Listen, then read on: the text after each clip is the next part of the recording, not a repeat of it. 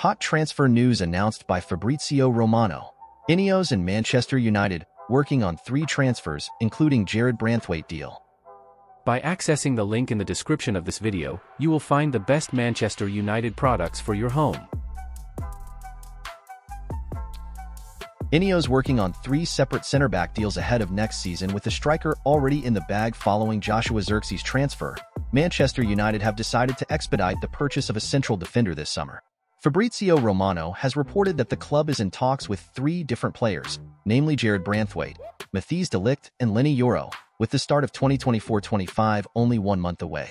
A deal for Yoro has already been agreed with Lille, but the player is displaying hesitance at joining the Red Devils as he holds out for a switch to Real Madrid instead. Lille's and United's best efforts to convince him to head to Old Trafford are falling short, but it remains to be seen if pressure from both clubs breaks the Frenchman's strong resolve.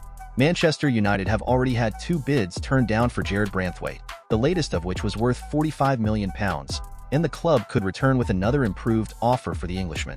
The Toffees are no longer under pressure to sell players this summer following Amadou Onana's exit, worth £50 million to Aston Villa.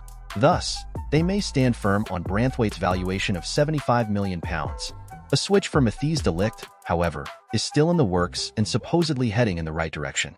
The player wants to join Manchester United, and Bayern Munich are also ready to sell him.